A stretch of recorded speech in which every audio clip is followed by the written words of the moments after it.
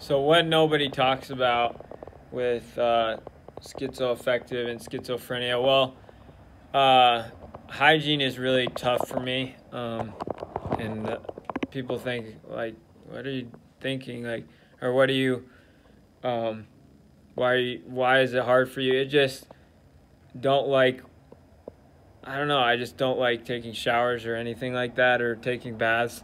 It's just my least favorite thing to do, for a multitude of reasons, but and that causes an insecurity with, obviously, not, I don't want to smell when I'm being around people, but it's a really tough thing. I've never shared this with online before, but it's just I hate it, but I don't know. I know it's hard for some people with schizoaffective and schizophrenia, but I don't know if it is with everybody, but I noticed that with me.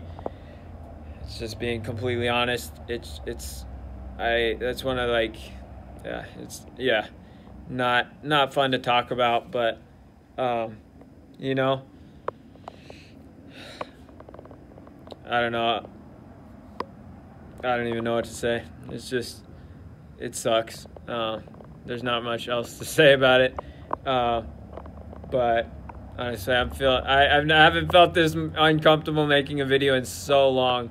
I've never, since I've talked about pornography for the first time, I feel but yeah. Anyways, guys, hygiene and schizophrenia, schizoaffective, it's not an easy thing for me to talk about, or to but it is what it is.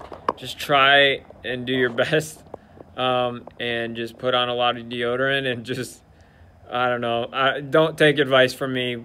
Actually, yeah, don't take advice from me in that regard, because I'm not good at that. So anyways, just disregard this video.